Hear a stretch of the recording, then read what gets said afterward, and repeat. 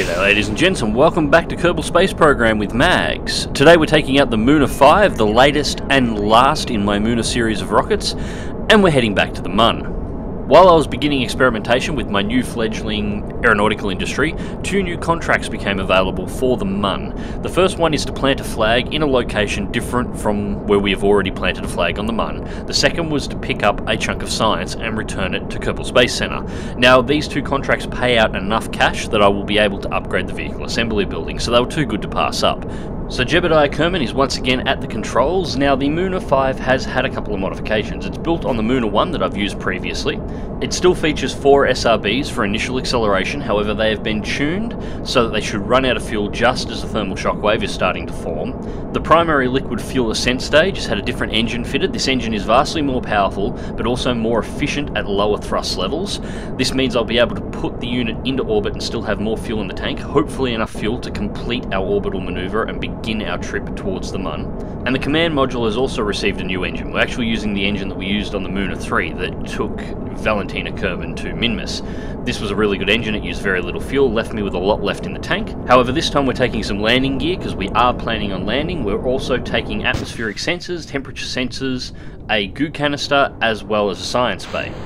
So the SRBs run out of fuel right as the thermal shockwave begins, power up the primary liquid stage and jettison the tanks, a smooth release. We have also upgraded the control surfaces on the rocket. This has increased stability, no more crashing on SRB release, so we can get rid of that extra weight earlier than we could in the past. The new engine only requires about 50% thrust in order to continue our trip into space.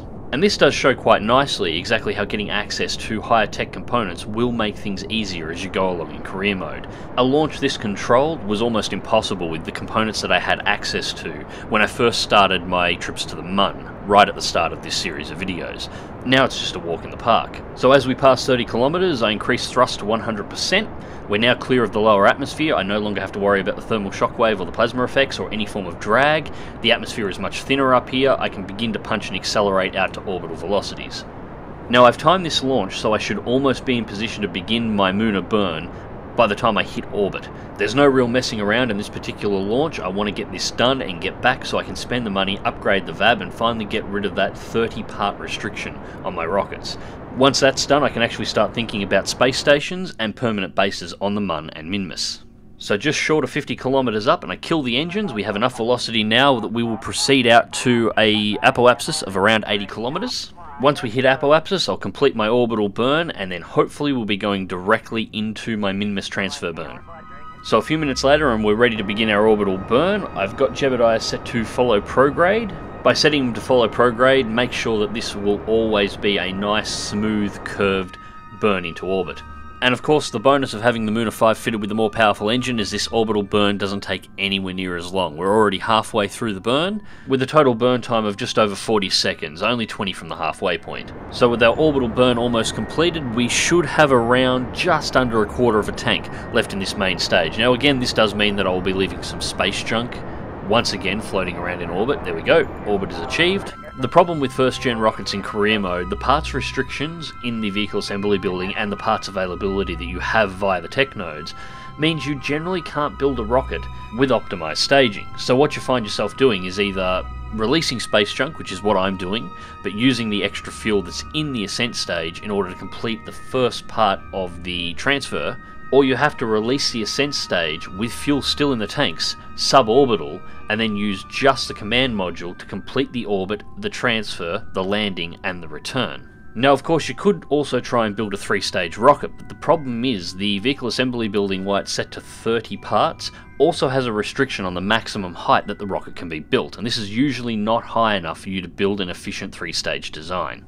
This is why I've been so interested in trying to get the vehicle assembly building upgraded, because once it is upgraded, the parts availability increases from 30, I believe, to 180, giving you a lot more options in that particular area, but also the maximum height that the rockets can be built almost doubles.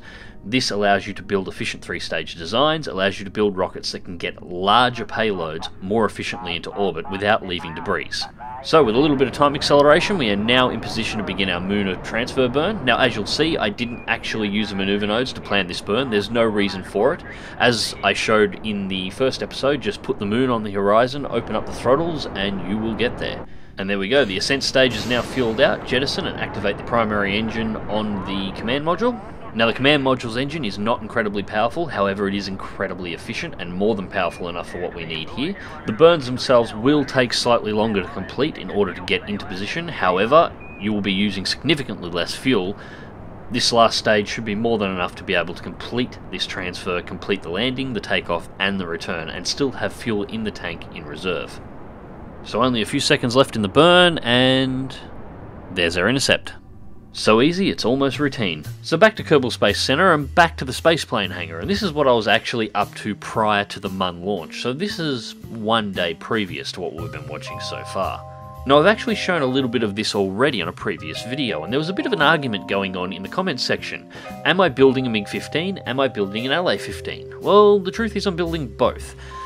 Building jets in KSP has a couple of unique things that you need to pay attention to, especially if you're planning on using them for something and not just flying around. I'm planning on building a jet that I can put a scientist in, have him fly around Kerbal and pick up all the science from the various biomes. Now the early aircraft components available in KSP actually lead themselves to you building something along the design of a MiG, but there are very particular things that you need. Because you're going to be landing these at various biomes around the planet, you're not going to be landing on a smooth runway. In fact, a lot of the time you're going to be landing on the side of a mountain. So there's a couple of things you need to pay attention to. First, you want the landing gear under the wings, which is something you take from the MiG. This gives you a very wide and stable landing base, prevents the aircraft from toppling over on landing. If you put everything on the fuselage, it's possible that it will tip, wing strike and destroy itself. Speaking of wing strikes, having a very low or mid-centered wing increases the chances that if you take off on unstable ground, the aircraft rolling left or right and wing striking, again ripping off its own wing. So from here the LA-15's high mounted wing increases aircraft stability.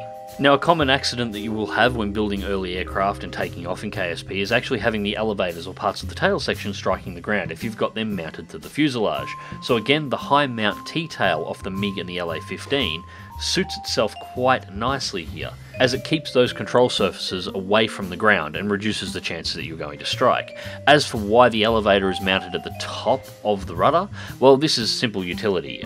In the aircraft like the MiG-15, there is actually a slot built into the rudder, so as the rudder walks left and right, it won't strike the elevators as they're going up and down. That isn't modelled or fitted into any of the components on KSP, so mounting the elevators at the direct top of the rudder section of the vertical stabilizer in a position where the rudder will not hit the elevators is just a smart thing to do.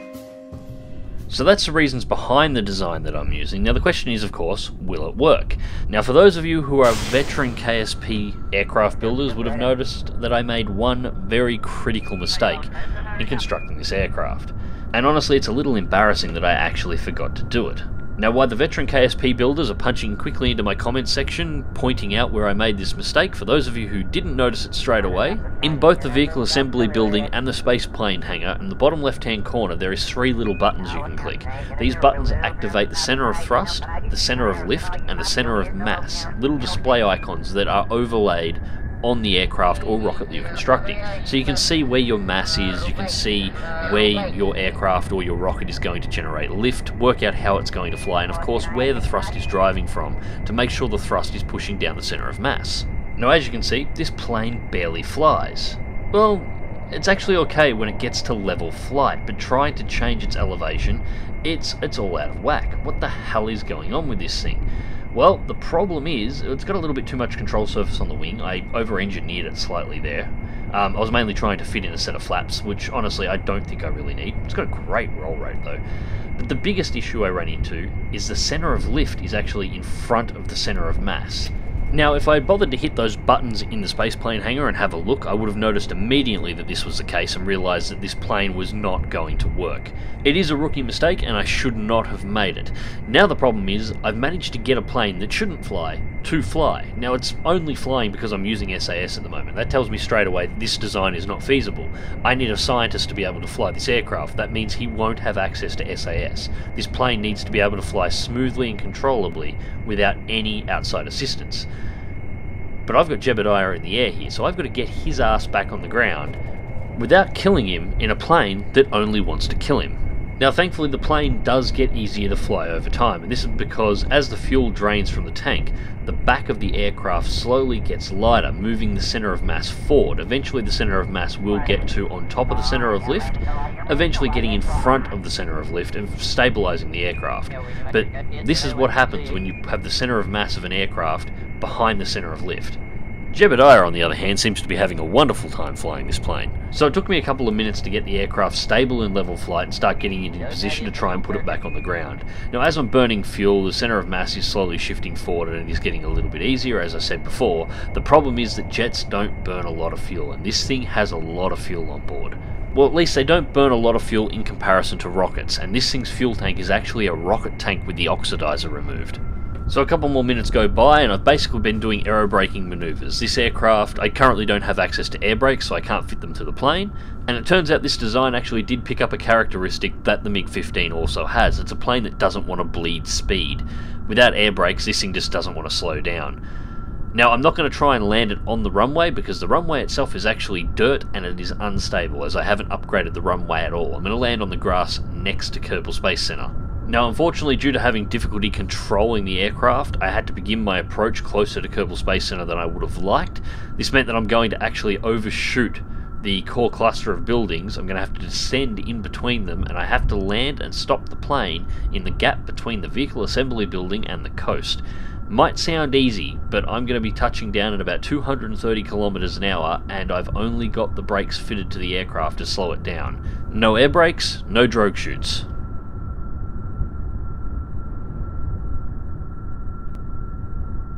And we gently put the wheels down at 60 meters per second, which is 216 kilometers per hour. Brakes are on, the aircraft doesn't appear to be tipping, and thankfully it is going to come to a stop. Jebediah lives to fly another day, and it's time to put this prototype back in the hangar. It looks like we have a little bit more work to do on this one yet.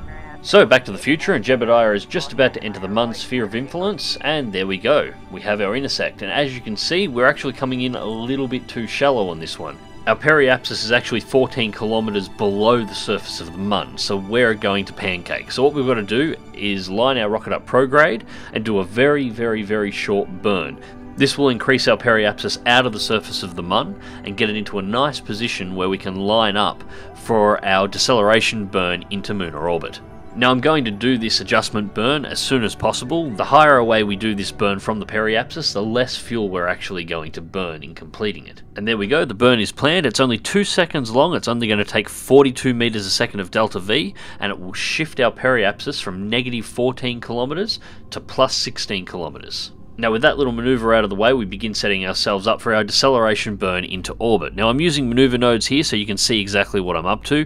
Of course you don't need to do them, you can just eyeball these quite easily. However, using the maneuver nodes when they are available will increase your accuracy, and when you're playing with very small margins of error in terms of fuel, keeping your accuracy high is very important. Now I'm just making some very small adjustments to the maneuver nodes here. I'm trying to line this up, as I don't want to complete a full orbit of the Mun. I want to get straight down on the planet. I want to come down on the Kerbal side of the Mun, preferably on the daylight side, somewhere very close to the equator. So I'm setting this burn up so that I will do 1/2 rotation through the dark side of the Mun, come in on the light side, and I will be at a position ready to begin my deceleration burn to landing almost straight away. Now I'm keeping the landing zone to the equatorial line for a couple of reasons. Firstly, I haven't visited anywhere near all the biomes that are available on the Mun, so it doesn't really matter where I land. I'm going to be landing somewhere where I can pull out the science that I need to complete the mission, as well as some extra science for unlocking components, and be able to plant the flag quite easily in order to get the money for that and upgrade the VAB. But the other thing I'm looking for at the moment is a Kerbal side of the Mun landing zone that is in a large, flat and clear area that I can use as a potential landing spot for a lunar base. Now providing you don't burn off center on your transfer burn, you will always come in on the lunar equator. So putting the base on the equator, it's the easiest point to be able to reliably land spacecraft at once the base is established. So with our maneuver nodes and burns complete, we begin our trip around the dark side of the Mun. Quickly under time acceleration, as I don't want to spend too much time here. We're just looking for the sun to break the horizon. As we clear the surface, up comes a blue marker. That is the landing zone from the last lunar landing. Now that particular area was a little bit too rocky for what I was looking for last time, so I'm going to let this travel around a little bit further, and we're going to aim at a nice smooth area between the craters, a little bit further around the surface of the Mun.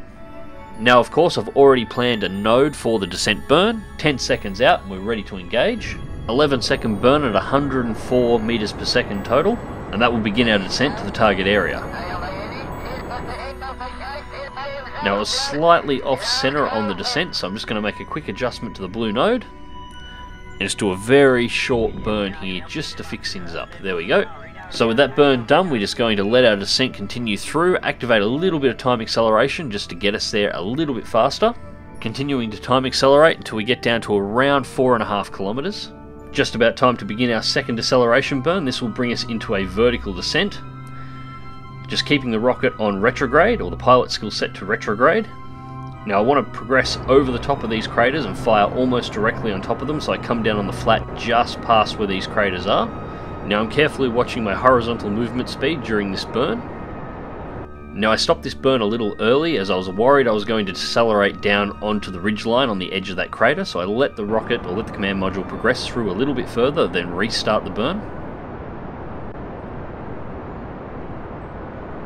Down to 122 meters per second in the horizontal. 50 meters per second. Now I bring the horizontal speed down to 0 and then shut down the engine, and as the rocket begins to descend, I just let Jebediah tip it over using the pilot skills. Extend the landing gear. And from this point, very short, very controlled burns just to keep my descent speed under control. Now the ideal touchdown speed here is below 8 meters a second. I'm going to try and do better than that. Now at this point the trick is not to constantly use the engine, just short controlled bursts until we're down to about 300 meters, and then a very slow burn just to maintain descent speed. And once again here, a perfect example of why I run Kerbal Engineer. According to my altitude gauge on the top of the screen, I'm just passing below 2 kilometers, but the reality is I'm only a couple of meters off the ground. My shadow's just become visible, tracking the shadow. 40 meters off the surface. Now just setting the engines to a constant slow burn, maintaining a descent speed of about 2.5 meters per second, which is well within my threshold. Almost there, and touchdown, kill the engines on landing. And there we have it, second lunar landing complete. And it looks like we picked a really good area. It's nice, wide and flat. It would be a good area to put down a base. So all we got to do at this point is jump out, grab a little bit of science, plant a flag and prepare ourselves for our return trip back to Kerbal. But of course, ladies and gents, we'll handle that in the next episode. Until then, click like if you do, subscribe if you want to see more, fly smart, fly safe, and I'll catch you in orbit.